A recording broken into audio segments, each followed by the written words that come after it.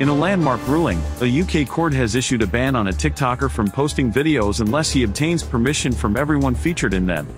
Let's delve into the details of this case that has caught the attention of millions. 18-year-old Bakari Bronze Ogaro, known as Mizzy on TikTok, found himself in legal trouble after a viral video showed him entering a stranger's home without permission and filming their startled reaction. Ogaro had gained notoriety on TikTok for his pranks, which involved trespassing into people's homes, taking an elderly woman's dog, and even making disturbing remarks to women on the street. Appearing at Thames Magistrates Court in London, Ogaro admitted to breaching a previous court order that prohibited him from trespassing on private property.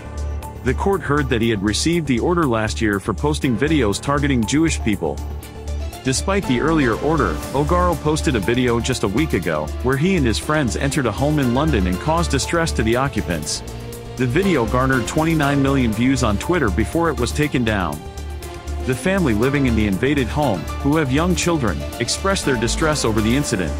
They were unaware that Ogaro was recording the video, and their faces, including their children's, were captured without their consent. Ogaro's lawyer acknowledged his client's remorse and issued an apology to the affected family. He explained that Ogaro believed his actions were harmless pranks and that he was influenced by the desire for more likes and followers. Judge Charlotte Krangle, having reviewed the footage and considering the couple's distress, imposed several orders on Ogaro. She ruled that he must not post any videos on social media without the permission of all individuals featured. Additionally, he is prohibited from trespassing on private property.